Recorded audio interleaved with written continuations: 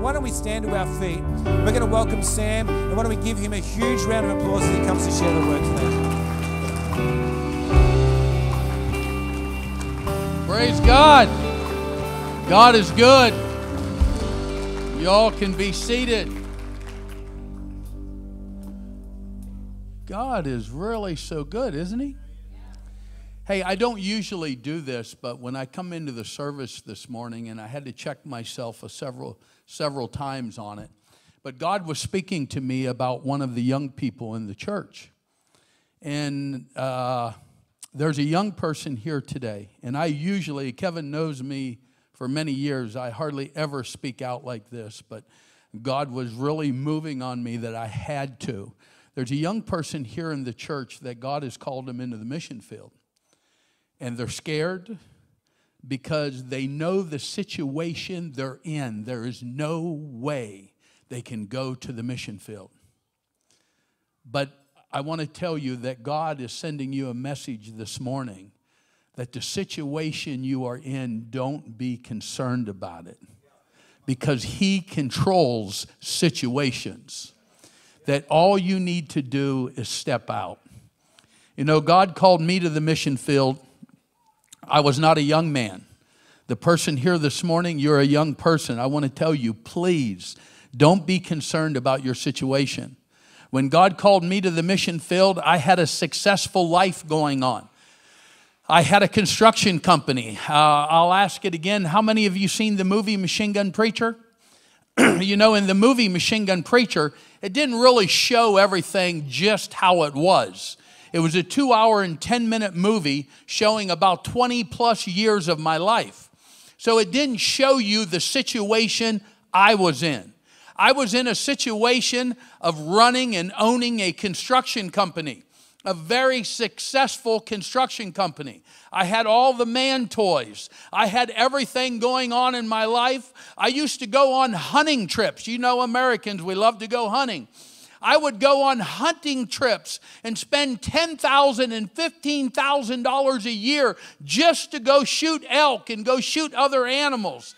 I had everything going on in my life. I owned 17 houses. I owned 8 stores. I had no reason to go to the mission field. My life, everything was happening in my life. I had a plan. Listen to this. I had a plan to retire at 50 years old. God messed it all up. God messed it all up because now the only retirement I have and I look forward to is till the day that God takes me from this world into that kingdom. But I want to share a little bit about the word here today, about the work here today in Africa. You know, we've been working in Ethiopia. We work in South Sudan. We work in Uganda. We have just recently started in the Congo. This work all started out so little.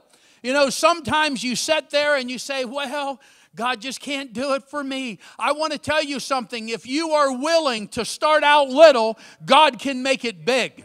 But the problem is everyone wants to start out up here. You know, the ministry that I'm going to tell you today all about started out with a mosquito net hanging in a tree. There was no money, there was no buildings, and now there's projects in many different countries. Also, we do a lot of work in America. We have about 350 children in our care 24/7. We have 8 children in university. Before COVID, I think we had over 20 children in university. How our organization works, and you don't hear too many people that do this, if you are 70% in your class growing up, 70% or better, and you want to go to university, we will pay to send you to university. So some of you people think you got school fees, you ought to see my school fees. There is no government schools in Africa. You got to pay for every child to go to schooling. But I'm telling you, if you want to change a nation, it's Jesus Christ first. Then it's education is how you change a nation. It's through also teaching a skill and a trade. A few things that our organization does that I really like to push for people to look at is drilling wells. If you're here today and you want to be involved with drilling a well and saving thousands of lives, I'm going to tell you to see Kevin afterwards. Kevin has a machine. He can take your credit card and run it to a don't run no more. But you can drill a well in a third world country. How many people here has ever worked in a third world country before? You know, in most third world countries, when you want to drill a well, you're not allowed to just drill the well. You have to go to the government, and the government tells you where to drill the well. I've been in Africa for over 2.5 decades. We look for the needed areas to drill the well. We normally look for places where people are dying of parasites and dying of bad water, and we go in and we drill the well, then we tell the government where we have drilled the well. We have drilled over 50 wells over the years. The average well runs between $9,000 and $10,000 to drill. But the average well serves and saves at least 2,000 people. Imagine just going home and laying your head down and knowing that you saved over 2,000 people. Some of the work that we got going on in Uganda, it's not just orphanages. Everyone knows how I feel about an orphanage. God spoke to me a number of years ago, if you're just going to build another orphanage, stay home. I believe that we need to be teaching a skill and a trade to young people. Why should we save them when they're little if we're going to let them go into prostitution when they become 15 or 16 years old? And that's what happens to young people in a third world country if we don't teach them a skill and a trade. So over the years, we started teaching skills and trades from in a restaurant, now into farming, ranching, and irrigation. We have supermarkets, we have hotels, we have so much going on. We have over 580 people on the payroll. Now, I love to tell that. Some people, they hear me preach and they say, all he does is brag for hours. That's right. What Jesus Christ is doing in my life. See, there's a big difference when you stand up and you boast about all the things that you have. There's a big difference of somebody standing up and saying about all the things that Jesus Christ has done in their life. See, the Word tells us we can shout it from a rooftop. And I believe that as Christians, we need to get back to telling people what Jesus is doing in their life. Now, we got some unbelievable projects going on. We're going to watch a video here in a couple minutes. And it's about a project called the Bush Kids Project. In 2.5 decades, we have never done a project on this scale. And just recently, it's been going on for 25 months, 26 months. Recently, we took the mission team out that comes. We have 3 mission teams that come in every year from around the world. We took them on this project, and everyone's heart was moved. But I want you to imagine having a project that you go deep into the bush. But how do we know where to go? We send what we call runners out into the bush of northern Uganda. And a runner will go out, and what they're looking for is villages with fresh graves.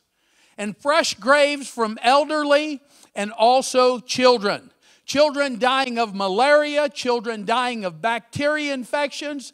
Something that you probably never heard, some statistics, and I'm telling you the low statistics, they say a child dies every 2 minutes, malaria. I believe there's something we should be doing. So we go in 4-wheel drive vehicles. We go deep into the bush on cow trails. We take doctors, we take nurses, we take a blood lab, and we go in and we begin to treat children. This project is unbelievable. When we watch this video, I want you to listen close to the cries in the background. I want you to look at the children that parents will bring in and they'll lay on the mat because there is no hope for that child but you. When you support this project, that is the hope that these children have. And people will say, well, no, you got to remember, God should be everybody's hope. But you need to remember, God works through people like us. God does his miracles when he has a vessel to go out and not just bring the medicine, but bring the gospel of Jesus Christ. But I want you to really watch this video closely. And then we're only going to do a couple questions. I told the pastor and his wife, I want them to think of a couple hard questions for me. And then we're going to get straight into the word. Let's watch the video. We have the Bush Kids Project. Hey, here we are today. We're starting on the third phase of the Bush Kids Project. You can see behind me we have Pastor Michael.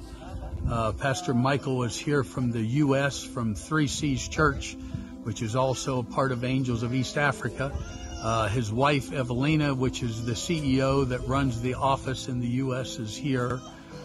This is their first time being out. They're actually here in East Africa over Christmas. They'll be at all the projects, but they're here today looking over the Bush Kids Project. And there again, it's just amazing, and it's almost unbelievable how many kids will end up coming out to this Bush Kids Project. You can see behind me, they're still walking in. We've only been here for a little over an hour. We're probably about 80 children already come walking in. We've already treated a few kids, malaria, deworming everyone. We're suspecting, we won't know to the end of the day, but we're suspecting 200 children to come through here today.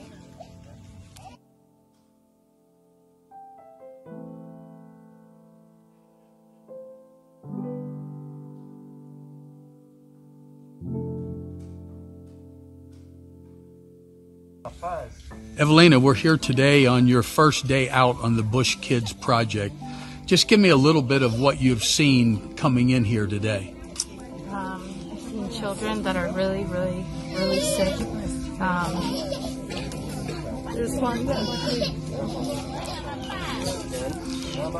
It started out with just a few children on a mat. Now, what do you think we're averaging here now?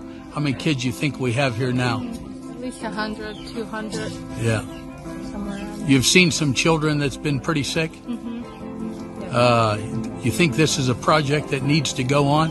Yes, for sure. Okay. I hope we keep it going for the next couple of months, but we need sponsors. We need people that are willing to commit to saving these children. We need your help. All right. Thank you.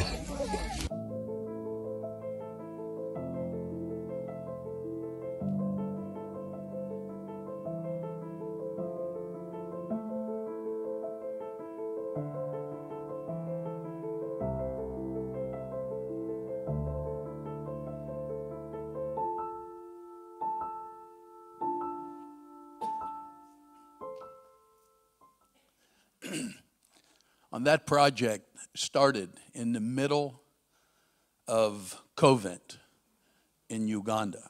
It was a hard project to start. So many people tried to shut it down. They said no. They said, Sam, you can't go in. But I told them, I said, let's look at statistics. Let's look at how many people are dying of COVID, and let's look at how many children are dying in the bush right now. And about a week later, the government got back with me and they said, do your thing. So if you're here today, I want you to really think about the Bush Kids Project. I've never done a project on this scale. 27 years of being in Africa, we have never done anything like this. And Evelina, if you noticed when she broke, a mother walked in with a child that was basically no hope, dying, almost dead. And the mother laid the child on the mat and walked away. And when Evelina seen it, she heard me telling the stories how they do that. But then she seen it with her own eyes and she broke. And Evelina's been on the Bush Kids Project several times.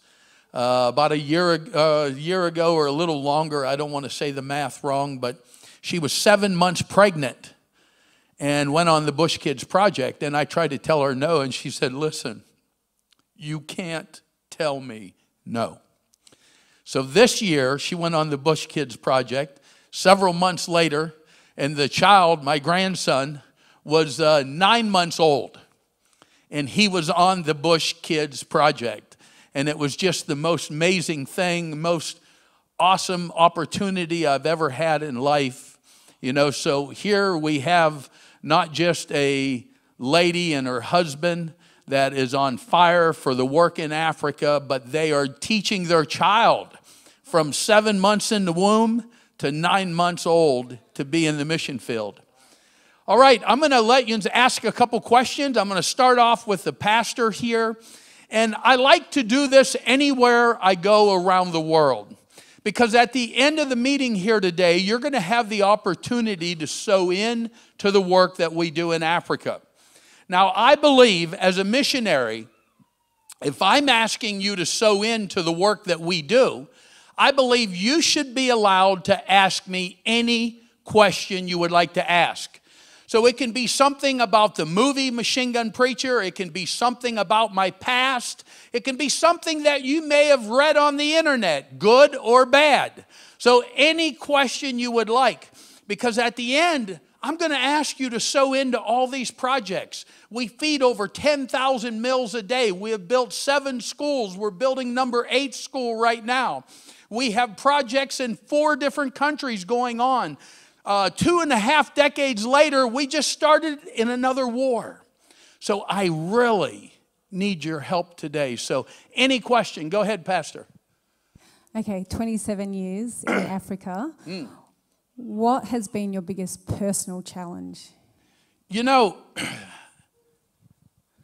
I think my biggest personal challenge is because of the movie, because of being a businessman all my life. I had a lot of friends, still have a lot of friends, but I had a lot of people that I thought when I stepped out was going to follow me and back me. And then I found out that's not true. You know, somebody asked me, they said, well, in the movie, you was always angry all the time. When I first started in the mission field, it's so true. I was angry because I was a businessman. I was a professional businessman and successful businessman. I thought that all my friends that was just like me, when I came back with a story of children dying and pictures of children that were dying of starvation, I thought everyone would help me. And then I found out it doesn't work like that. So it took me years to get to the point that all God judges us for is what we are able to do. You know, so I challenge all of you here today. Just do what you know you can do without a shadow of a doubt. And I tell you what's going to end up happening. God is going to help you to step out and even do more. You know, I've been challenging Christians for the last few years. You know, it's like we always go to bed telling God what we need. Did you ever do that? We go to sleep telling God what we need. Imagine going to bed and asking God, what can I do for you? Imagine getting up in the morning and asking God, God, what can I do for you today? See, when you change everything around and make your life about God, what can I do for you? He starts meeting all your needs and you don't have to ask him for anything. He starts putting money in your hands and you don't have to ask him for money. He'll start taking care of you. He'll start making you healthy because he needs you to do kingdom work. So I challenge you today, start a new life by saying, God, what can I do for you? Go ahead. You've explained that you've got a lot of projects on in East Africa. What would you estimate the total cost of running all of that, the orphanages, the projects, the bush kids, everything that you're doing over a cost of a year? We operate our nonprofit. We are a legit nonprofit out of America. We are a NGO 501c3 out of America. And we also are a nonprofit NGO in Uganda. That is also a mother office. We operate the entire ministry on a roughly $2 million a year, give or take a little bit. I'm very big into business. You know, when you work 580 some people a day, you got a lot of business. Our businesses are for-profit business. The biggest company that I run is our security company. Our security company does very well. It's a high-risk company. That company alone, on paper, showing it without a shadow of a doubt, puts about $8,000 a month into the work that we do in Africa. So we operate on a little over $2 million a year. So, you know, if you're not quite sure how to write that check out, I can help you. Somebody else. Let's do 2 more questions, and we got them right there. Thank you. Last night you said that us Australians are nice and we don't ask hard questions. And when I was talking to you outside, you gave a couple of examples of hard questions. Yeah. So I'm going to pick one up from what you mentioned. Okay. So how much from out of $1 that we give goes in a missions, or how do you administer $1 or every dollar that you give? All organizations in the U.S., depending what state you are established in, they get audited. The state that I'm in Pennsylvania, now if you notice, a lot of your big ministries go Texas. Is the Texas lady here today? But a lot of big ministries go Texas because there is no audit for any amount of money you bring in. So in Pennsylvania, our audit for an NGO 501c3 is $750,000. You have to be audited every year, a state audit. So we don't only have an office, we have an office lady that does our accounting. But then we have to go to a certified accountant. Then we go to a state auditor. It's very tough to run a nonprofit in the state of Pennsylvania. Now, because of these audits, they have shown our people that support us. And now listen, your average nonprofit is 15 cents or less on a dollar. We are from 54 cents to 68 cents on a dollar. It's almost unbelievable. How can it happen? It's because we have so many businesses we can operate like that. We have a motorcycle shop in Pennsylvania. It's called MGP Rat Bikes. You can Google it. You can go online. There's a store there. There's a clothing line. There's motorcycle gear. There's motorcycles to buy, cars to buy. Everything that we do, all the profits go back to the work in Africa and the work we do in America. So that's why we're able to show 54 cents to 68 cents on the dollar. So I love questions like that. And I want to tell you, you have every right to ask questions. And if people don't want to ask questions, don't give them your money. Somebody else over here had their hand up. This sounds like a dumb question, but in logic, why do the women keep on having children in conditions like that? I mean, that question I love. You know, in Africa, the average family is only 4 or 5 children.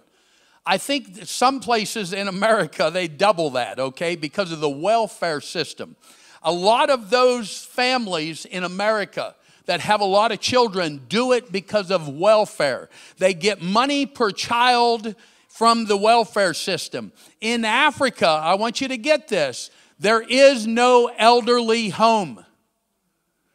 There is no welfare or assistant money. Parents depend on their children to take care of them when they get old. So I see why people in Africa will have 5 children. Because those 5 children, listen, in America, if you're elderly, if you don't have no money, you go to an unbelievable home. My mom has recently died. She was 87 years old when she died. My mom had a little bit of money. Because she had money, we put her in a really nice home. But they charged almost $9,000 per month. But see, there is nothing like that in Africa. Your children is your future. You know, so in what happens a lot of times, they say, well, why can't they take care of themselves? You look at a lot of people in Uganda, where the land I call is like the land of milk and honey. People can farm their land and survive with no problem. Where they have the problem is when they're in an area that is infested with warlords, that are infested with rebel groups that come in and kill, steal. And that's where the problems run. Otherwise, many of these places, especially Uganda, now some other countries in Africa, they go through droughts, they have a lot of problems going on, but Uganda is like the land of milk and honey. I love them questions. Let's do two more, because I got plenty of time here for the message. Two more here, and then one in the back. Yeah, Sam, you talked about the warlords. Was it Joseph Kony, the leader of the rebels?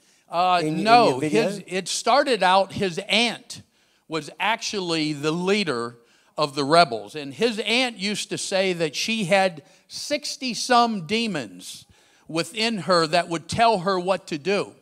And then when the aunt died, Joseph Kony came in. And Joseph Kony claimed to have over 200 and some devils or demons within him. And he even would brag that my aunt's demons have come to me now. Now, Joseph Kony is supposedly in the Congo. I don't know why I went to the Congo. Maybe I'm still looking for him. But anyways, we won't go there. But, Joseph Kony is supposed to be in the Congo. There are rumors that he's dead. I don't believe that he's dead. I believe that those rumors are so he can come back into East Africa and start living amongst the people again. But all that I know, I don't care if you're with ISIS. I don't care if you're with ADF. I don't care if you're with Islamic State. Keep your hands off of children, or I'm going to give you a problem until God takes me out of this world. Our children is our future worldwide. It doesn't matter if we're in Australia, if we're in UK, America, or Africa. We need to get back to taking care of our children once again.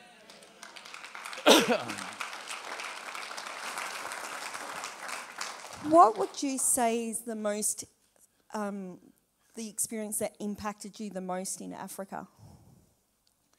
You know, there's a lot of things that I don't talk because, there's always children in my meetings. And I want to minister to everyone, the youngest, from the youngest all the way to the oldest. But there was a few things that I've seen years ago that I hope I never have to look at again. But I've seen everything from,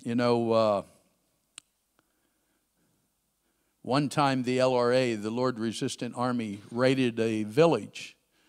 And they went into a school and they cut up a lot of people, mainly children. And a couple days after, the parents came in.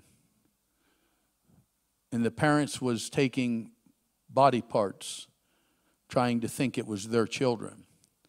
And my grandmother used to always say, every bad thing, something good can come out of it. And I was wondering one day, how could something good come out of something so sad, so horrible? About 2 years after that happened, there was a picture that went into the newspaper in Kampala, Uganda.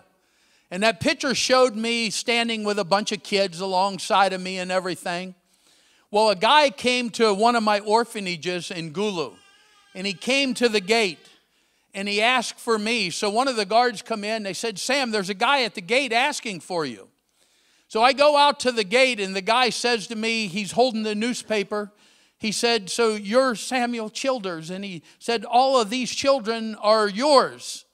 And I said, yes. And he says, this boy in this picture, is he with you? And I said, well, just so happens he's here today at this orphanage, but he's mainly in South Sudan. And the man started shaking.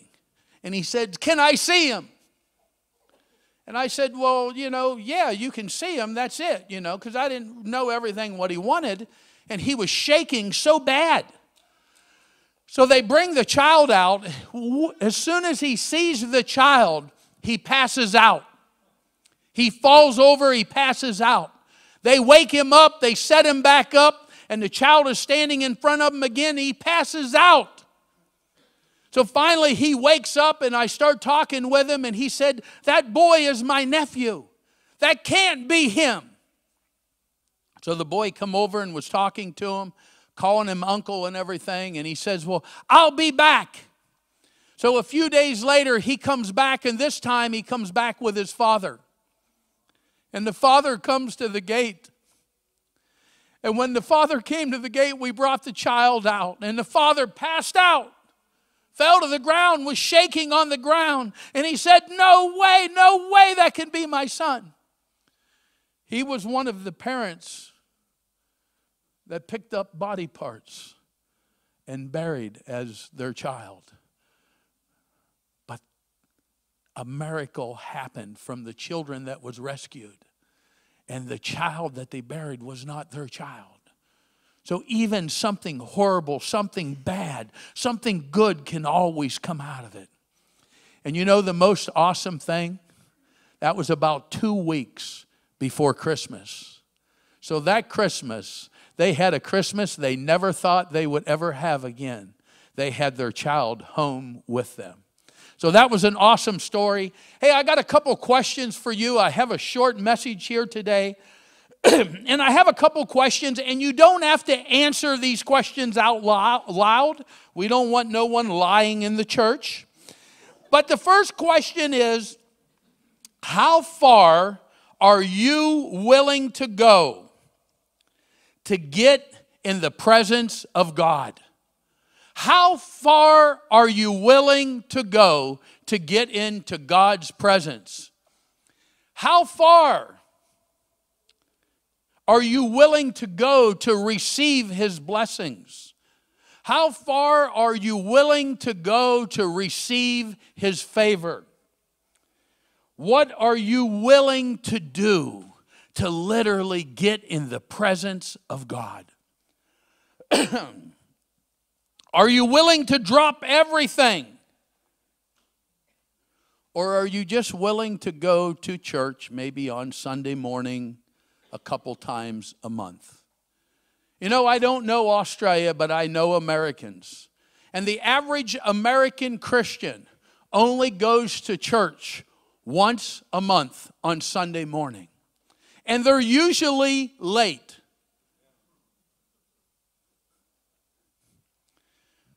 How far are you willing to go, or are you satisfied to live and dwell in your situation you are in? The problem with us as Americans, we get into a situation and we're in that situation for so long, we just get used to it and we don't even want to get out of it. The welfare system in America. My dad would be 100 and some years old right now if he was alive. My dad was a hard man. When I used to hear my dad talk about the welfare system, it was amazing to hear him talk about it. See, the welfare system in America was made for the hard-working man, the hard-working family that got into a situation to help them get out. But now it has turned into a career. Now, see, I don't know Australia, but I got a feeling it could be the same thing worldwide in a Western country that has a well-established government, and the government wants to get you eating out of their hands. That's how they will begin to control you, is when you get into the system. See, I want to tell you something. That's called a situation. And I don't want in that situation. See, God gives us wisdom. He gives us knowledge. And He gives us faith that we can go out and work a proper job. You know, I don't know your country, but I know in America right now, the market is open. You can almost name your price to work.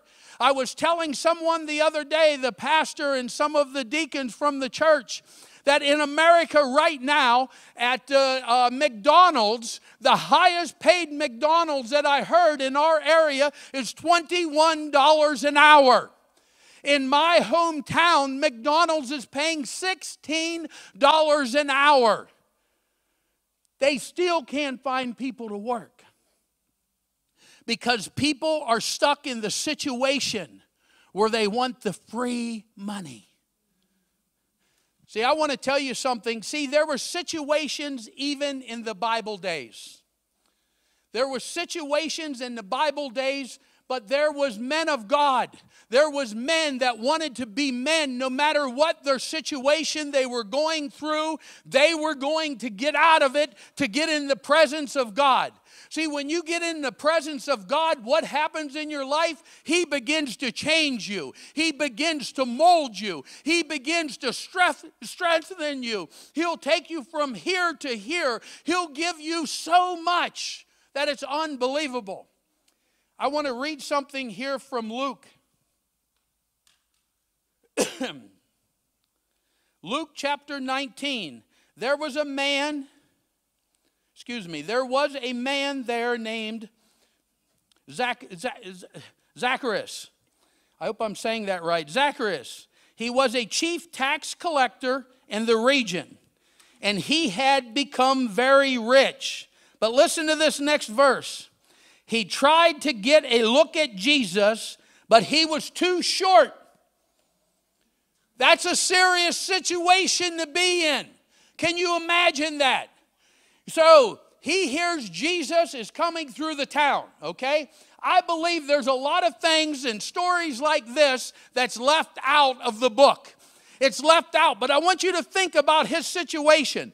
Jesus is coming through town. And he wanted to get in the presence of Jesus. He wanted to see Jesus close up. So he began to running out where Jesus was walking through. But he was too short. Can you imagine that? He's trying to look over everyone's shoulders. But you see, that day, he got it in his mind, I am going to get in the presence of God no matter what I have to do. So he started figuring out where Jesus was going to be walking. See, this was a serious thing. He just didn't go out and find a road that there was some trees on it. He had to find out where Jesus was going to be walking. And then I love the Word of God, what it says, okay? It says that he found a tree. He just didn't find an ordinary tree. He found a tree that day that was hanging over the road. And some of you might say, well, I never heard it say that before. It said it because it said that Jesus was walking down the road and he looked up. He looked up and seen him. So that means that this man was running down the road looking for the perfect opportunity to get in the presence of the Lord Jesus Christ. See, sometimes if you really want to get in his presence, you got to search, you got to plan, you got to get yourself out of your situation to get into God's presence. See, he had something, he could have just said, well, I'm just going to stand here on the side of the road. I might get up on this rock over here, and I'll just stand up on the rock and I'll wave at Jesus. No, he said, I will be getting in the presence of God today.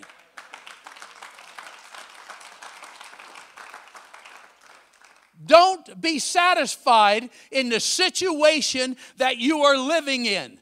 Don't think there's no way it can change, because I don't care how old you are. I don't care what your situation you're in. God can change it. See, Jesus looked up and he told him, he said, come on down. I'm coming to your house today. And see, right away, what started to happen? What starts to happen to us when we get in the presence of God? We start to repent. You don't have to tell people to repent. I don't know if you have them here in Australia, but we have these so-called religious people in America that want to stand on the roadside and tell people to repent. It's stupid. You don't have to tell nobody to repent. Just get them in the presence of God. Because when you get in the presence of God, that's when you start to feel unclean, when you're in the presence of God. Nobody has to tell you what your sin is. You know, a lot of Christians, they say, well, I don't have no sin. Well, you just called God a liar then. That's in the Word of God. But nobody has to tell you the sin in your life. When I get around prophets and people that want to be a so-called prophet, I always ask them, don't tell me good things that's going to happen to me, because I can tell you the good things. Tell me the bad things I'm hiding. We all got sin in our life. But when you get in the presence of God, it begins to change.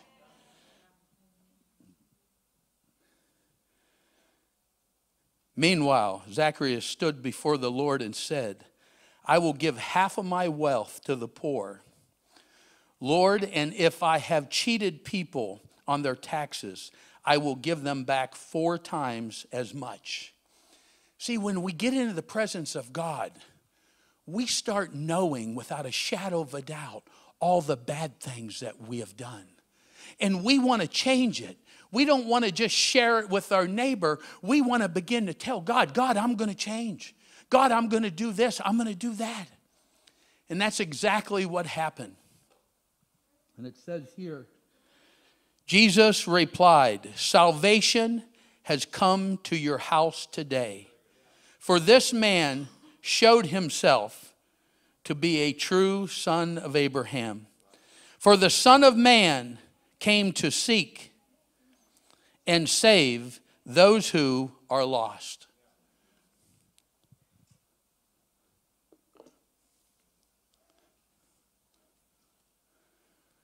See, there's people here today. You're stuck in a situation. See, I want to tell you a little bit of my situation. I was a drug addict. I have a 3rd book that they're getting ready to, Ghostwriter is getting ready to work on in January. And that 3rd book is titled, The Most Unlikely. That's the title. When you open up that 3rd book, the full title is inside. The Most Unlikely Never to Succeed in Life. Sam Childers. Why? Because Sam Childers was a drug addict. Sam Childers was a thug. Sam Childers was a no good you know what. He was just somebody that the devil had a hold of. But see, something happened to Sam Childers. See, I could have just gave my life to the Lord. I could have gave my life to the Lord. I could have went into the church and said, here I am, God. But see, there's something that God wants to hear from you today, and it's not, here I am, God. It's, here I am, God, use me. See, God can use each and every one of us. But so many times we start looking at our qualifications, and we're not looking at the miracles that God can do in your life. I am totally non-educated. You know, most people don't even hear this unless you hear me preach it. When I was 16, 17, 20, 25 years old, I could not read or write. People say, well, how can you do that today? I got Bible on tape. See, I want to tell you something. God will prepare you for what He has for you. I have no education at all, but I teach around the world in unbelievable colleges. Pepperdine. I spoke in Pepperdine years ago. And how could a man with no education, a man that could not speak, he stuttered, a man that was a heroin addict, a drug addict, how could he speak in a college like Pepperdine? Because God took me there. See, God wants to take you to a place today that you cannot go on your own. But you have to be willing to get out of your situation. I speak in business conferences around the world. Kevin just sat me up with a business conference in New Jersey, speaking to a union company, getting an unbelievable amount of money. How can that happen? Because God took me out of my situation and put me into His situation, sharing the gospel of Jesus Christ worldwide.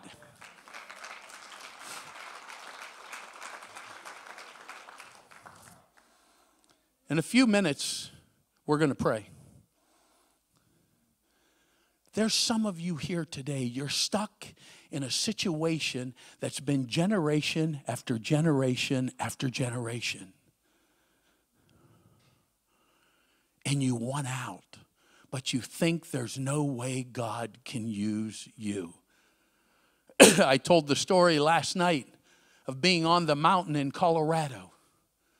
See, even when I started getting out of my situation, even when God made me a businessman, even when I had 17 houses and 8 stores and was running a construction company, I had something in my life that was a serious situation. I couldn't speak. I stuttered every other word. I was already successful. See, I didn't have to go any further. But you got to want it.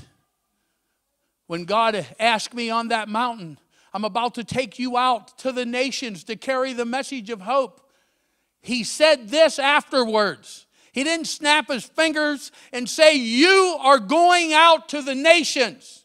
He didn't say that. He said, are you willing? God wants to hear from you today. Are you willing to get out of the situation you're in? Are you willing to change? I'm going to tell you something. I look out here today and you know what I see? Miracles that are ready to be birthed. See, that's an awesome thing. I was in the church the other day and somebody said, what do you see here in our church? And I said, I see stagnant water. Stagnant water that even has a stench. I don't see that here today. I see miracles that are ready to be birthed. Now, what are you willing to do about that? In 3 minutes, I'm going to ask you, if you're here today and you have never made a commitment to Jesus Christ, maybe you walked away from Him. Maybe you need to rededicate your life to Him. In 3 minutes, I'm going to ask you to stand to your feet. Not yet, but in 3 minutes. See, in 3 minutes, you can have a new beginning. I told my testimony a little bit last night. There was a time when I gave my life to the Lord. I couldn't even stand up. My legs went numb. I was sitting in the back of the church. I wanted to do it, but I couldn't stand up. So I want to tell you today in 3 minutes, whether you stand or you're sitting, you're going to have the opportunity to give your life to Jesus Christ. Maybe you're here today and you know who I was speaking to about being in the situation. And you think there's no way out of your situation. We can get financially bound that we can't hardly turn around. I want to tell you something. God can get you out of it. People say to me in America, you don't understand. I'm ready to file bankruptcy. And I always ask them, if God gets you out of the situation, are you willing to stay out of that situation?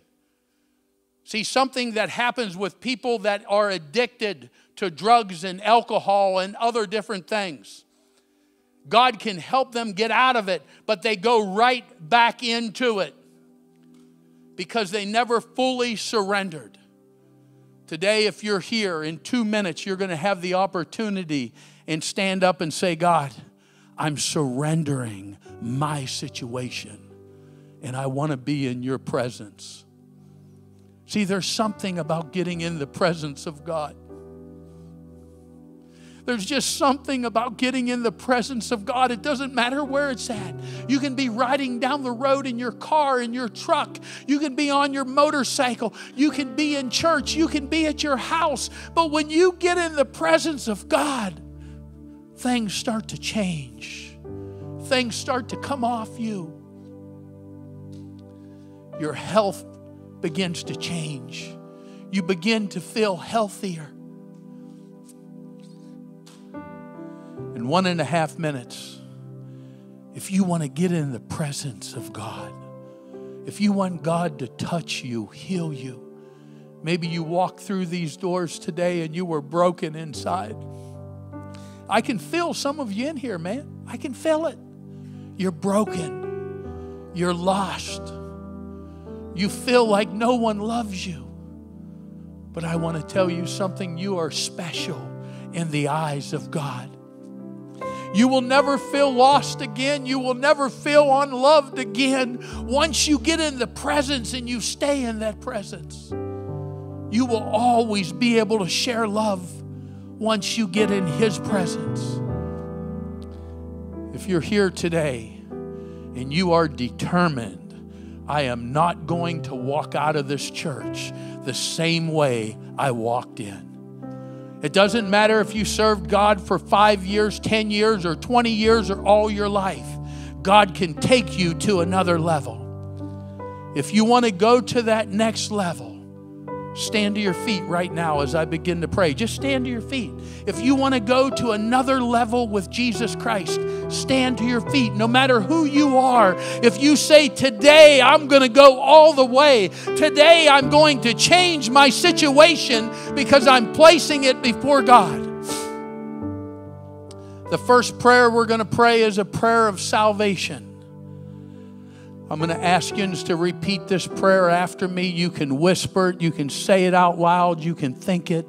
But Christians, I want all the Christians in here to say this prayer. Repeat it after me as loud as you can. Every eye closed, every head bowed. Our gracious Heavenly Father, I'm here today and I'm lost and I'm full of sin. But I ask you, Lord, to forgive me. I ask you to cleanse me. I ask you to make me whole. I ask your Holy Spirit to begin to dwell in me. I ask you to heal me, change me. I ask you to use me. And I ask you to allow me to be part of the family, your family, Lord. And I ask it in Jesus' name, amen. You know, some of you here today, you know when I'm talking about a situation. You know the situation that you're in. Maybe you're in a situation, it's an unequally yoked relationship. God can change it. Maybe if you're not married and you're in that unequally yoked relationship, maybe you need to turn now and run and don't look back. If you're in a situation where you're unequally yoked, but you're married, work on it. Work on it. See, my wife was saved many years before me. She used to take a prayer hanky to the church. And she would have that prayer hanky anointed in oil. And people would come up front and they would pray over it. Nobody knew what they were praying for. But she would have them pray over it. And she would take that hanky home. And she would cut it up into little pieces. She put it everywhere. I'd put my hand in my pocket and I'd be like, what the heck is this? A little tiny piece of a hanky. I found them in my underwear drawer. I found them everywhere you could imagine. But it worked. If you're here today and you just need God to strengthen you, maybe take away fear, anxiety, thoughts of suicide. Maybe it's addictions. There's addictions coming all different ways. In America, they got addictions to drinking Coca-Cola. Okay? Coca-Cola. Watching TV. I don't know what your addiction is, but I want to tell you something about addictions. They can keep you away from the presence of God. It can be television. Now, you Aussies ain't going to like me now. It can be football. I don't care if you like me or not after this. I'm leaving in 1 hour. Whatever your addiction is, in 30 seconds, we're going to pray. And it's going to leave you. Maybe you need to just be filled with love. But I want everybody here, as I begin to pray, I want you to begin to pray. And I want you to take your needs before the King. I want you to take your needs before the Lord. I want you to begin just telling Him, God, take away this addiction, whether it's cigarettes, alcohol, drugs, whatever it is. I want you to begin taking it to Him. Whatever you need today, whether it be a financial miracle, whether it be a healing from the Lord Jesus Christ, I want you to begin to cry out from within your heart. Just begin to cry out to Him. Place it before Him right now. And as I pray and you know God is getting ready to touch you, I want you to lift your hands and just begin to worship Him and begin to thank Him at the end of this prayer for delivering you today from your situation. Let's bow our heads. Father, we come to you today broken and lost and hurting. We come to you today in need of a miracle. We come to you today with a bad situation. We come to you today of a situation that we need you to break, change, tear down. Father, as a servant of God, I'm asking you to begin miracles within your people. Deliver them from anxiety. Deliver them from thoughts of suicide.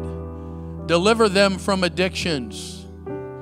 Deliver them today from hatred. Fill them with the love that is the greatest gift that you give us, Lord. Fill us all with your love.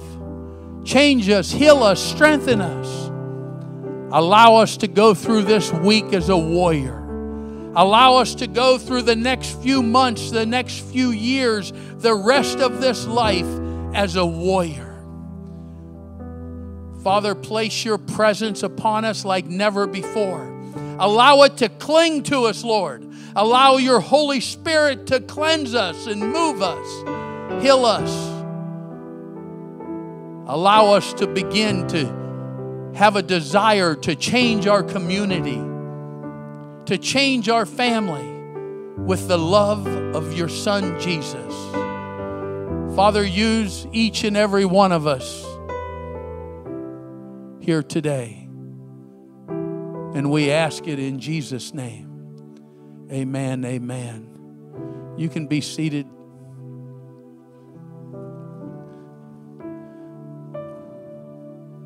You know, I feel something has really happened here to many of you today. Don't go back to that situation. And I'm going to tell you a quick story before the pastor comes up. I got a message that I always preach about a boy with one boot. In Juba, a number of years ago, there was a massacre that went on. And thousands of people were slaughtered in the streets. And my men rescued a truckload of children out of this massacre. They brought them back to the orphanage. One little boy lost everything but a torn up pair of shorts and one boot. So I told the staff, I said, take all the children down, wash them, give them new clothes, give them new shoes, feed them, put them in the dorms, give them a good night's rest. So a few hours later, I'm looking out the window of my house, and I couldn't believe what I seen. I seen this little boy standing under a tree with that one boot on. That was it. One boot. No clothes, one boot.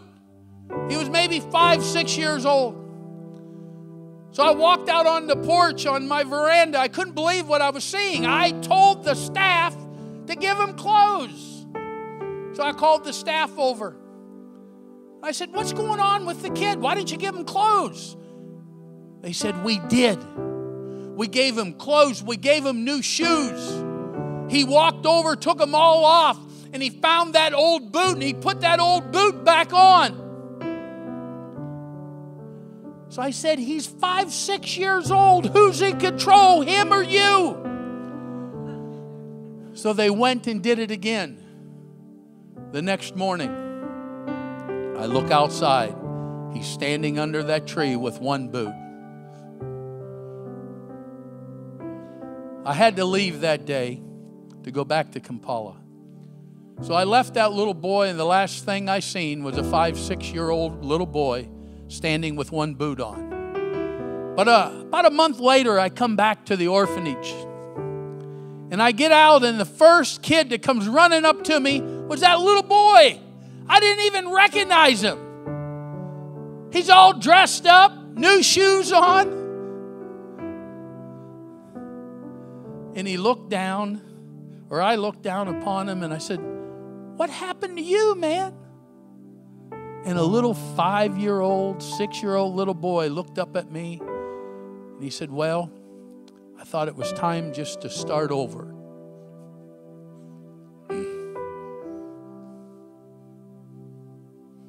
Time to start over. What does our ministry do? We rescue children. We rescue children with one boot on. And we give them an opportunity to change their life. See, that little boy thought he lost everything.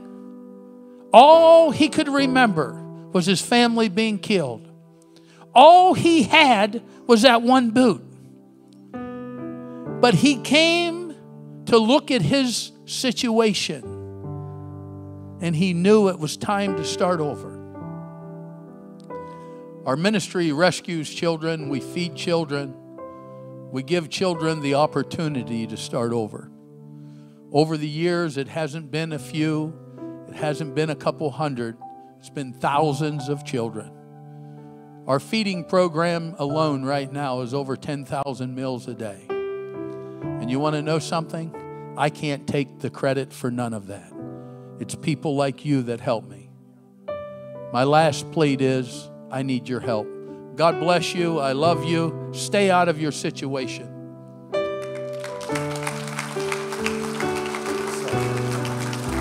So good.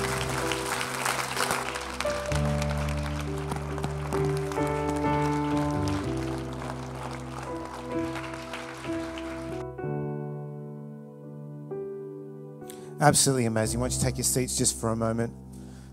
We're going to help. I believe as a church, so this is a generous church, and this was not a planned on our schedule kind of experience to have Sam come, but it was an opportunity that I believe that we've, when the opportunity presented and the elders and Rachel and I discussed it, we thought we've got to take this opportunity to get and hear Sam's story, and I think it's been life-changing and life-impacting, and we're going to help.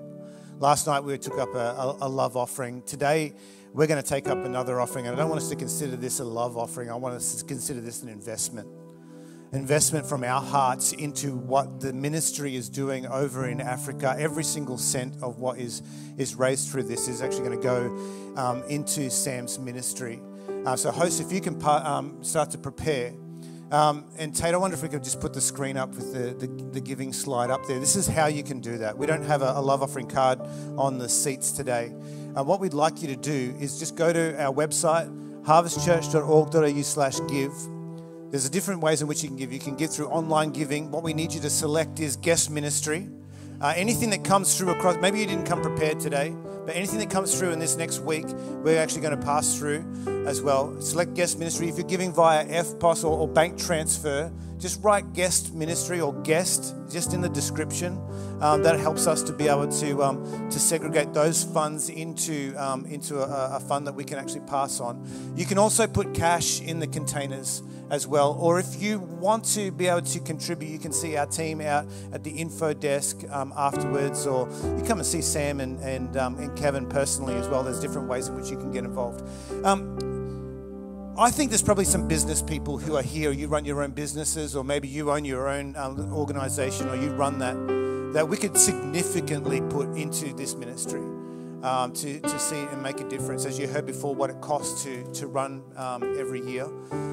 We'd love to be able to make a dent in that. I was chatting with Sam earlier about the possibility of us taking a team to go over and see what he does over in Uganda.